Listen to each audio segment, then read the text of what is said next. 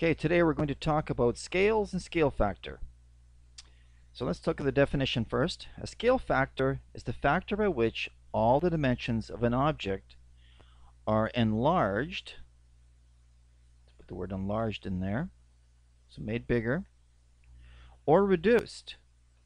Depending on what the case is, it could be enlarged or reduced in a scale drawing. Now it doesn't have to be a drawing. Scale factor is used often in everyday life. Two common places it's used is, first of all, we'll use the example of maps, which is a drawing. Okay, kind of a drawing. You draw a map is a draw of an area, part of the world, or a city map, whatever it might be. And the other case would be in models.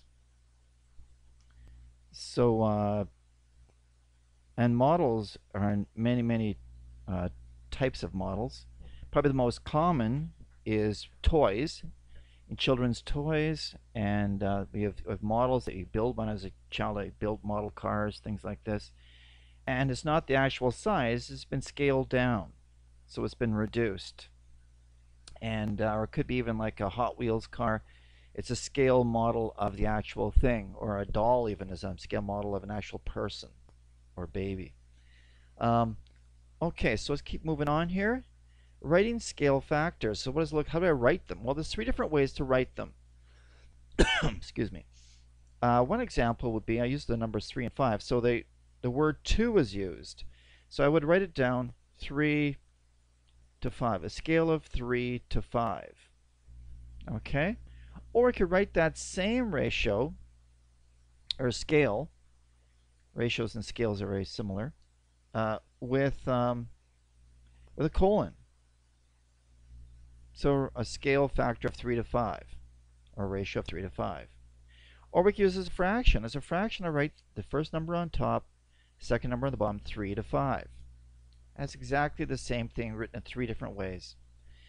We could also do this, say, if I want to have something enlarged, I would do it, I would say 3 to 1.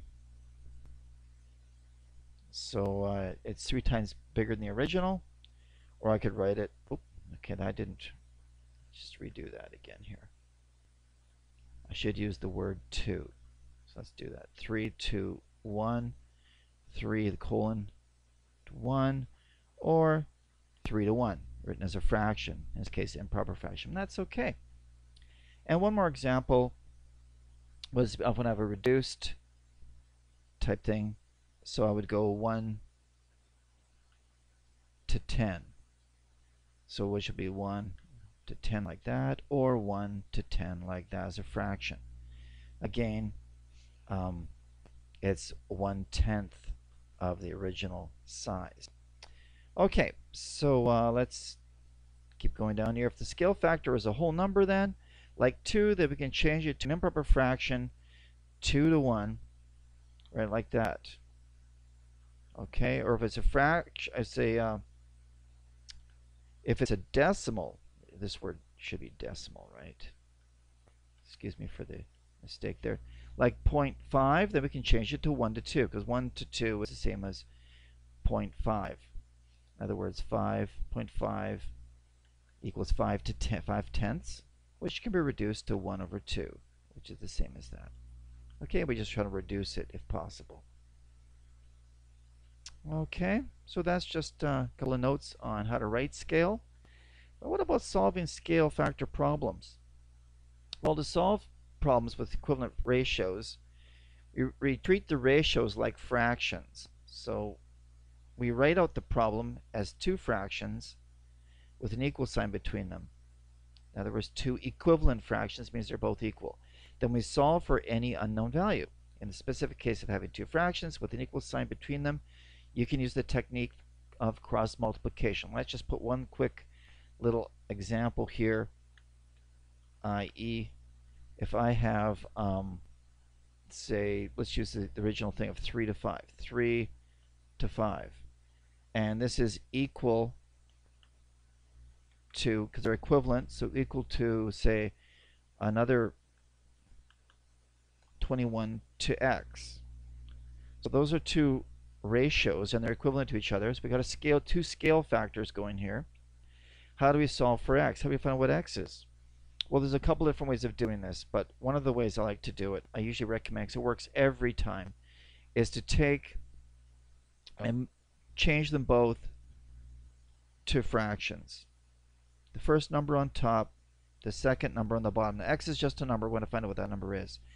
And they're equivalent, so that means they're equal to each other, right? They're equivalent. They're equal. If I have two fractions with an equal sign between them, I can solve them by doing the following. By what's called, especially if the x is on the bottom. If the letter's on the bottom, this is a good way to do it. You can, any example like this, you can do it by cross multiplying. Multiplying x times 3 gives you 3x, and then multiplying 5 times 21, and that gives you 105. So we're going to multiply those together. It's called cross multiply, and you put the equal sign between the two values. Well, once we have this, it's easy to solve from now, because all you need to do is get rid of the 3, so I get x by itself. There we go. And x equals, divide that, you get 35. So we just solved that by making those two ratios, two scale factors, into fractions with an equal sign between them, because they're equivalent, they're equal to each other, and then cross multiplying and solving for x, and we get 35. X equals 35. Okay, so let's quickly do a couple more examples here. Let's start off with write some ratios. This is write 3 ratios equivalent to 2 over 6. So if I have 2 to 6, I'm just going to put this as I like kind of treating them like fractions.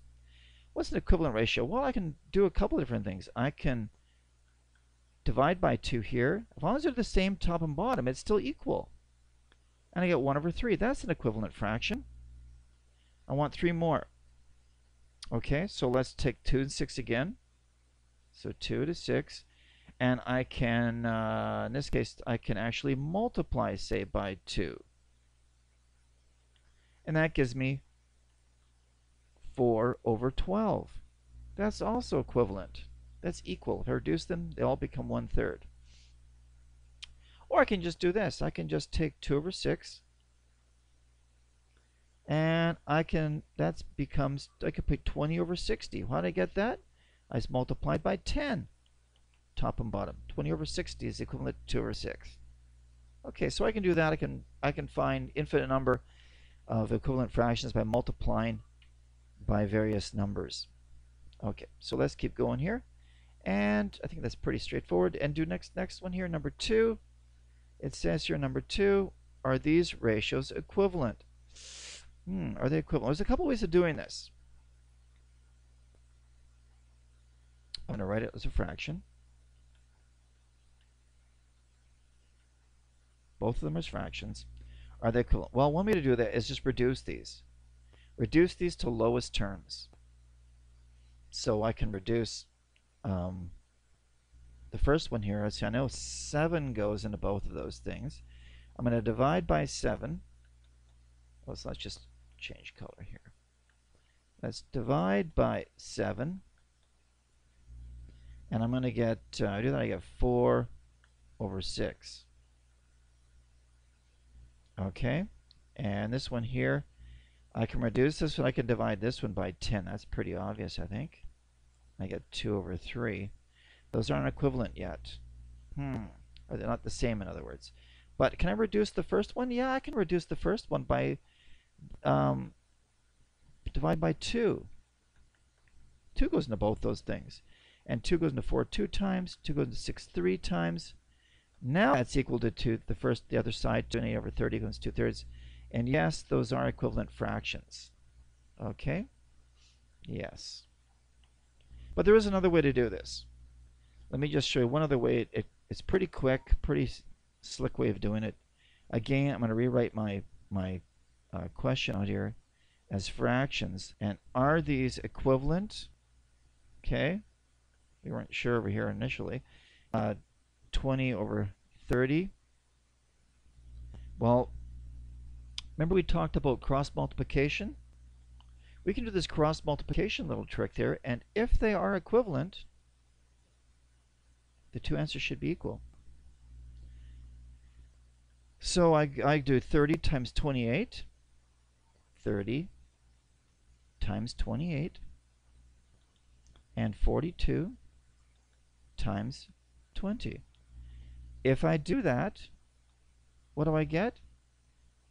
I get 840 over here, and I get 840 over here, and yes, they are equivalent because those two numbers are equivalent. So I can do it either way. I can make them fractions and reduce them to the lowest terms, or I can just cross multiply and see if I get the same number. Okay, whatever works for you. Last examples here, we want to find, oh, it's like the one I did earlier, find the missing number. Okay, so how do we do that?